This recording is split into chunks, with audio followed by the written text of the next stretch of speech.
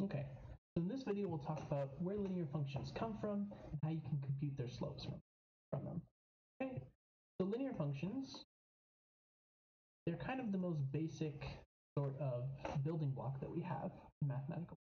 Linear functions are the most basic mathematical modeling building blocks. Okay, and when we get to statistics next semester, most functions and most models that we'll build out of the data are just going to be linear models. Okay, so understanding how linear models work and how linear functions are formed and how to deal with them is pretty important blocks. Okay, and so these arise pretty naturally, just from our unit conversions that we had in the previous videos. Different proportionality relationships, right? Proportional relationships, and other places. So let's start with an example. Okay, so converting between units, same dimension with the same zero. Okay, let's say converting from feet to miles. Okay, if you remember, we said, okay, we have 1 mile is equal to 5280.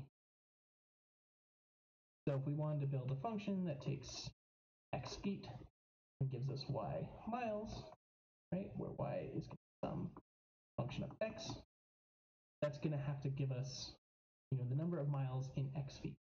Okay, let's say we mess with this relationship again, and we'll get that y equals f of x is equal to x divided by 52.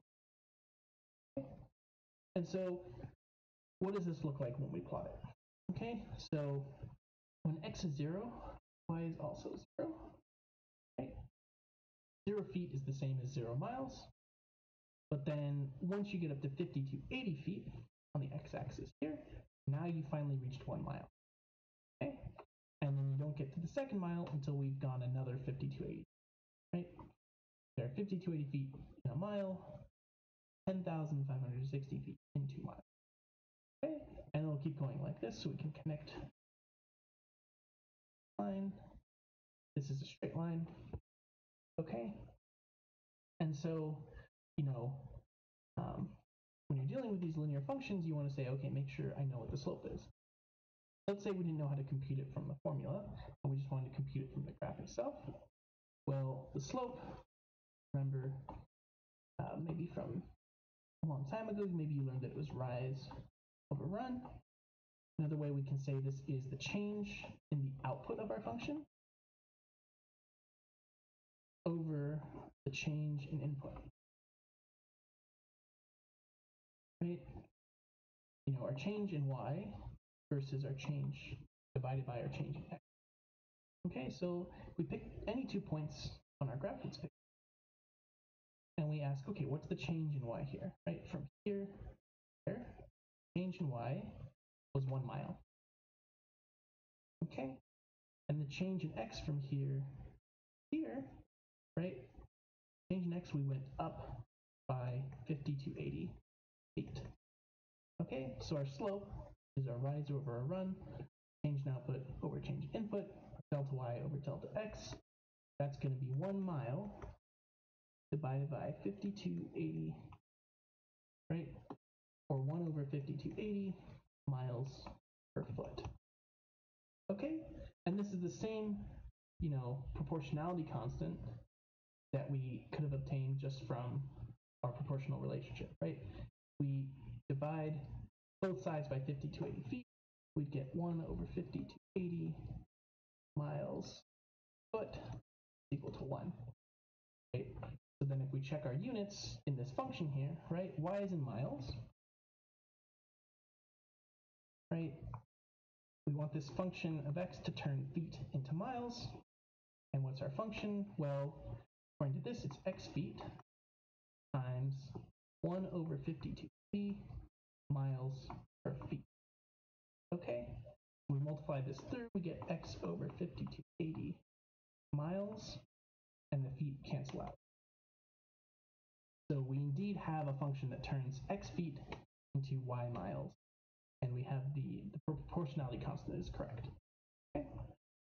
So maybe let's do another example where it's not coming straight from a unit conversion. Right? So remember we did, this mass of the sphere of liquid in a previous video. Okay? And so mass is proportional to volume, and the proportionality constant is the density. Stuck. Sorry. Okay, my other note sheet was stuck. But anyways, we have mass and volume are proportional by this constant density, right? So, in the example we had last time, we had a drop of mercury, which has a density of around 14 grams per centimeters.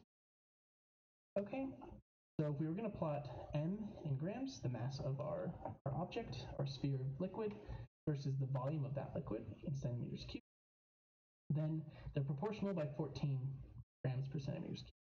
So when you have, 0 volume, right, you have no mercury, it should weigh 0 grams, right?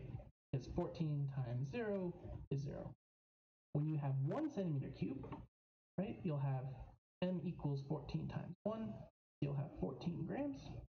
When you have 2 centimeters cubed, you'll have twice that, 28 grams. Right, so this would be our function. Right? Straight line, slope 14. Right? And we can check our slope again, right? We can check, from here to here. Well, our delta y, right, we went up by 14 grams. And we went up in our input, right? Our delta x was 1 centimeter cubed.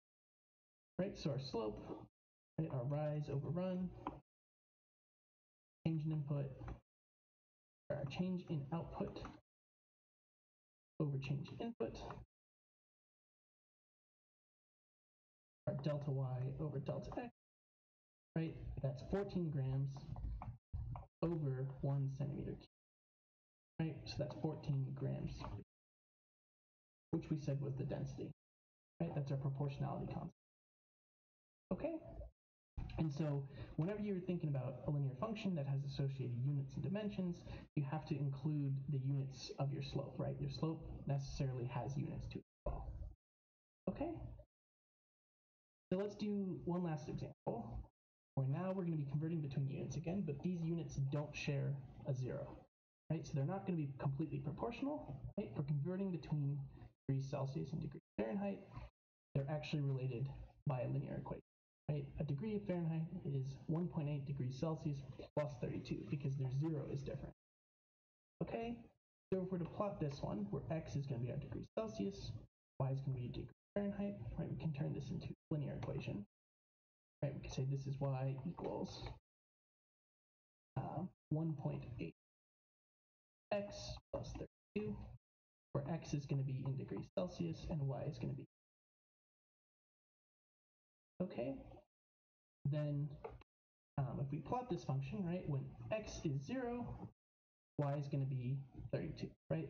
We know the freezing point of water in degrees Celsius is 0, and in Fahrenheit, it's, 30. We start up here. Okay, and then let's say at 10 degrees Celsius, this will become 18, gives us 50. And then at 20 degrees Celsius, we'll get another 18, so we'll go up to, right? So if we plot this, get a straight line of slope 1.8, but it has an intercept of 32 instead of 0. So when these things were perfectly proportional, like they were up here, or in the previous example, they always are going to pass through 0, because 0 of one thing gives you 0 of the other. But in this case, the 0 or the intercept is not shifted up, and that's because they don't share a 0 in that unit. Okay, and we can check the slope of this to make sure it matches up. Right? We can say, okay, if we look between these 2 points, our little triangle, let's say, okay, our change in y here, we went up by 18 degrees Fahrenheit, and our change in input, right, we went up by 10 degrees Celsius. So our slope right? Our change in output over change in input, 18 delta y over delta x, right? That's 18 degrees Fahrenheit, 10 degrees Celsius, which gives us 1.8 degrees Fahrenheit per degree Celsius. Okay? And so then that matches up with the slope that we had up here, and it provides the appropriate unit conversion from Celsius to Fahrenheit. Okay? So we'll stop here.